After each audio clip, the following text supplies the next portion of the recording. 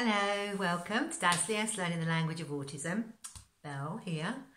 So welcome to chapter 3 of our series of routines and autism. Always when I'm thinking about the things I'm going to talk about, there's just so much detail you could go into. But I like to try and make these videos as informative but as clear as I can without too much, because it's just so many layers to things. So this week, purely because it's something that's just happened fresh in our house to do with routines this morning. So I just thought that this would be a really good opportunity to talk about something that's happened in our house, which really explains what I wanted to talk about this week, which is what we call the depths of some routines. And we call them grooves. There's some routines you will find with your children or the people that you care for, that some routines can seemingly be easy to be changed, and there can be flexibility within those routines. Some of those routines will be absolutely not. They will be really difficult and almost impossible for your autistic child, person that you're caring for, to step out of their normal routine and either change it completely or change it a little bit. And we call them grooves. So depending how deep the groove is of that routine will depend on how flexible that the autistic person can be in either changing it or just completely like tweaking it or completely changing it. And you're not going to know these things until you find that you either try to change it for whatever reason, or there's no choice and a routine has to be changed, which can cause, interesting outcomes. So what happened this morning, in the night, there must have been a power cut or something, because our alarm did not go off this morning at 6:45, as expected, to go to school. So what happened was I awoke thinking that I had some time before the alarm went off. Then I kind of realised, actually, this doesn't feel right. Looked at my clock and it was 8:20. We normally leave to get to school by 8:25. Now, often when we're late, it happens, we can get up. A neurotypical person could get up, be like fumbling around, grab a quick cup of coffee or tea or whatever you drink, get dressed and make some toast or something, eat it in the car or on the way, and get there as near to your time as possible. But with the routine that happens in the morning for George, he has a school routine, getting up in the morning and a morning routine, which doesn't entail just getting up, having breakfast, getting dressed and getting in the car. It entails getting up, having a bath in a set routine, and then coming into the kitchen, then having his breakfast in a set routine, then looking at, he has like photos, like real photos which we use for his visual board of places that we go and people that we see.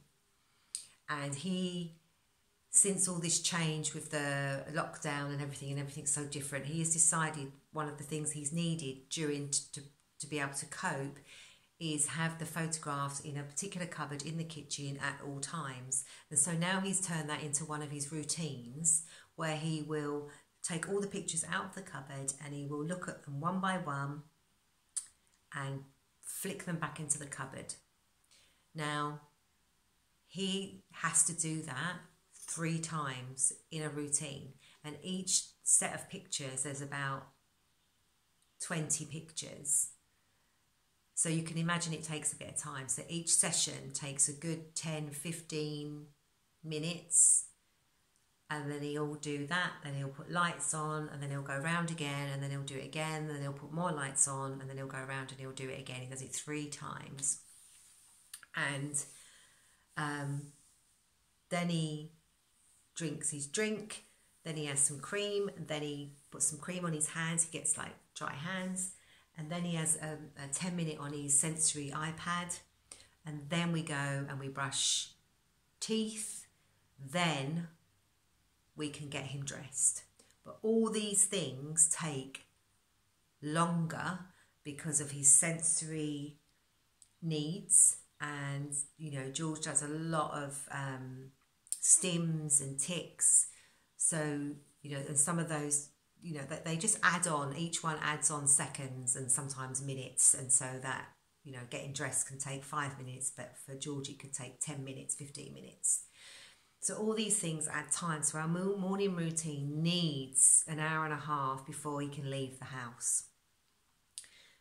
Now, I have tried to change that by taking some of the pictures away, and so he's got less pictures to look at, which means less time it will take. In the past, I've been able to do that, but recently, no, I can't do that. He's had such a major change with the school routine being different, us being in lockdown,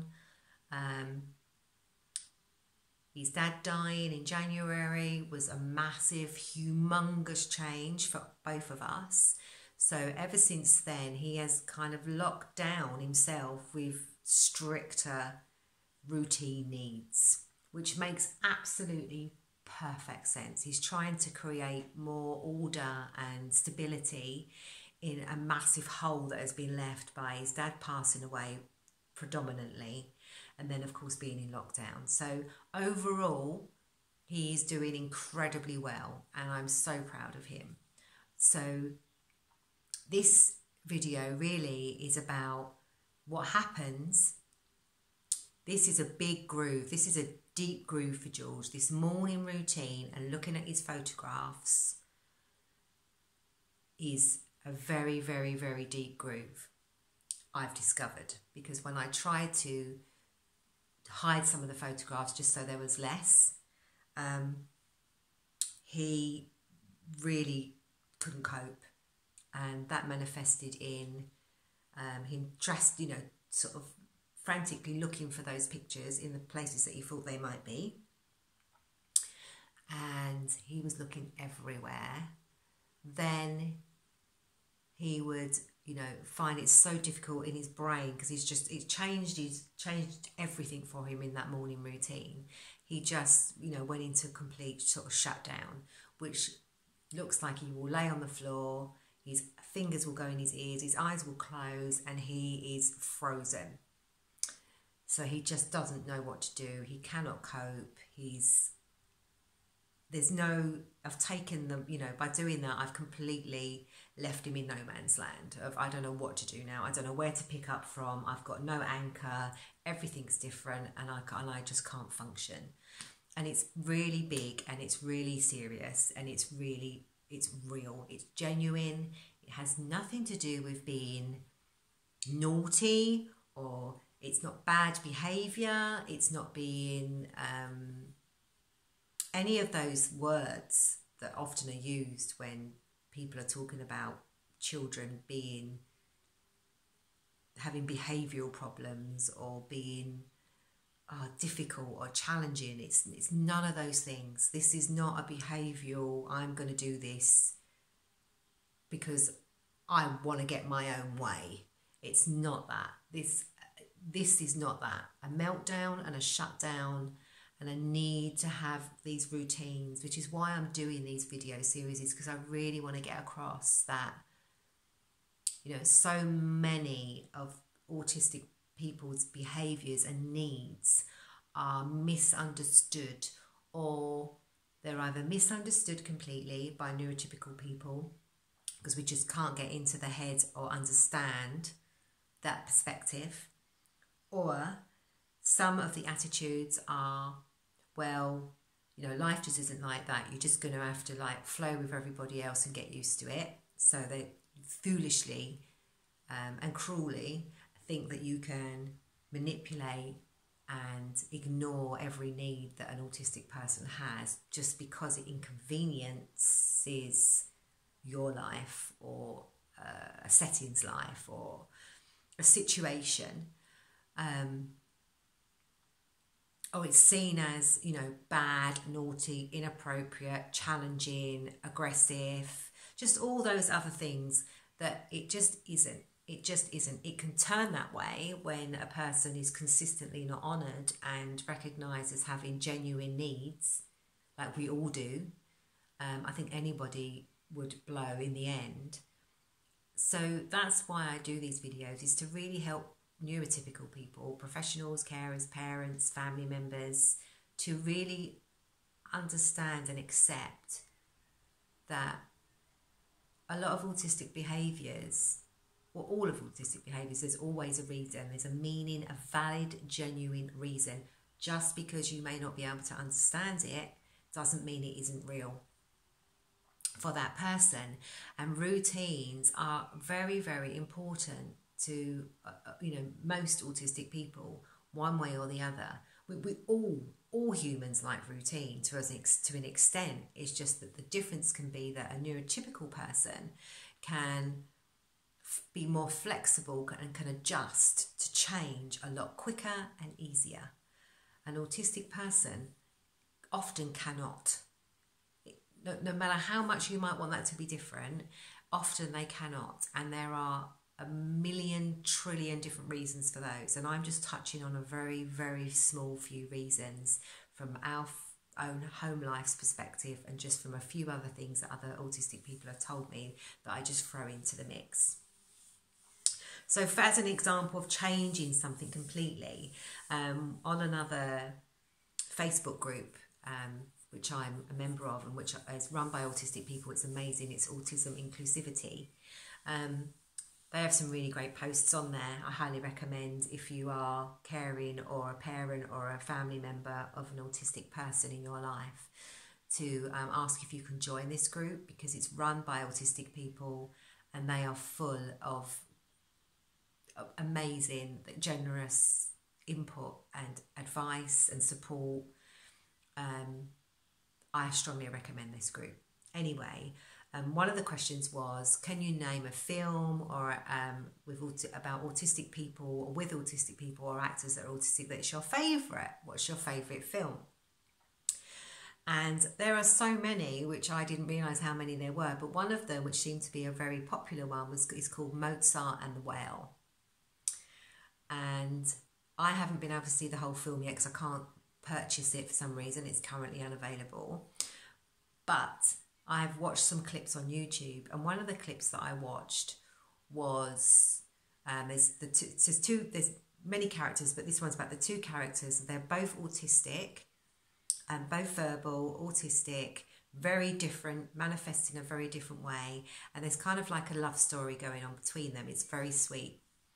And the scene is that she, the girlfriend, who is autistic, thought the boyfriend's house or apartment is just like is a mess. There's just stuff everywhere. It looks chaotic. It looks messy. There's clothes all over the floor. There's washing up everywhere. There's books all over the place. It looks like it's untidy and chaotic. So she thinks she's being a good girlfriend and being loving and helpful. So she decides while he's out to tidy up his apartment. So the scene is, he walks in. She's all pleased with herself because she's done something loving. He walks in, and as soon as he walks in, he just sees his home, his safe place, looking completely different. Feeling different, looking different, smelling different. Everything's different. And he just completely cannot cope. He just, it really distresses him deeply. And he's like, how could you do this to me? And she says, well, I was doing something nice. I thought I was helping you out. And he said, you have completely taken my whole life away from me. And it's that's how real and intense it can be if you start to mess or change or take away an autistic person's routines, safety nets, ways in which they like things done. You know, it's a real, genuine, deep-rooted thing. So I hope I've got that across. A lot of it is to do with sensory processing, executive functioning, and also, you know, also a person's right to be able to have things the way they want them and need them to be. You know, that is a big factor. So that meant this morning that we were going to be very, very late for school. So because I know I can't rush that routine along, I can give him little cues and say, because he's very easily distracted, oh, come along, George, like, remember we're going to school. But if I give him any more than that and I stress him and I put pressure, because this routine is a deep groove, he will shut down and he'll need time to readjust to what I've just said to him and the stress that causes, which can add on another 5-10 minutes, which means we're going to be even later. So I know this routine in the morning is a deep groove, and a deep groove means don't try and get in the middle of that routine because you're going to be waiting longer. And, you know, he's a 15-year-old, strong, big lad. So you can't stop things from happening. It's just learning to adjust. So luckily his school is very understanding. He goes to a special school. So I phoned them and I said, you know, we're not going to be at school until 10:30. At first I said, oh, so is he not going to come today then? And I was like, no, he's coming.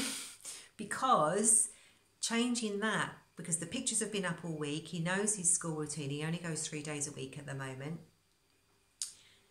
If I then suddenly said to him, we're not going to school today, that would just not, oh my goodness, I can't even tell you the stress and anxiety and chaos that would cause. And although we were late, an hour and a half late, it's better to be an hour and a half late than to not go at all. So if, you know, of course, there are situations in life when sometimes there is absolutely nothing that the parent or carer can do to change a situation. If school had suddenly phoned up and said, we're shut today, you can't come, then I would have to, and George would have to suck that up, and we would have a day that would be very challenging and very difficult and full of deep, deep, deep distress. And there are times when that does happen. Of course there are. But the way I view it as his mother and as a sensitive human being, and from learning about autism from many autistic people, I'm really understanding from a compassionate heart that because I know that there are things that happen that you have no control over, they're going to happen in life and they cause enough anxiety as it is. There are many things in George's day that cause him anxiety and sensory overload and deep distress. So why consistently cause someone that you know already struggles with daily life because of sensory needs and various other things? I believe that when there are things that you can bend and flex and negotiate, why wouldn't you do that? To help out your person in your life that you love and care for who is autistic. It's about honouring their needs, and you do the best. And do you know what? I think it's a great lesson for everyone else in their lives, you know, like to be more compassionate and more flexible in your neurotypical way, because it's all well and good saying, oh, autistic people aren't very flexible, they only really like strict routines, yet the neurotypical people are going to be unwilling to show that flexibility when their autistic friends are saying, I need it done this way, and the neurotypical person's going, no, no, no, we're not going to allow you to do that. That in itself is saying that you can't be flexible. So it's about all humans being able to meet in the middle and help each other out as best you can.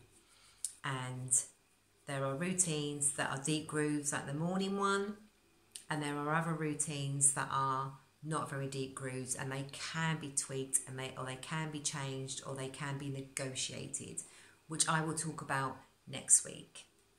So that's this week's video about an example of a deep groove routine.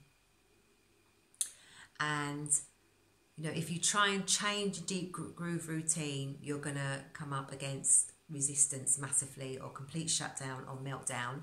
There are videos which I will put the links on at the end of this video if I can, of other autistic people that talk about sensory processing and executive functioning far better than I ever could. So if I remember, if I don't put it, if it doesn't come up on my video, it will be in the description. I'll put links up because they're brilliant.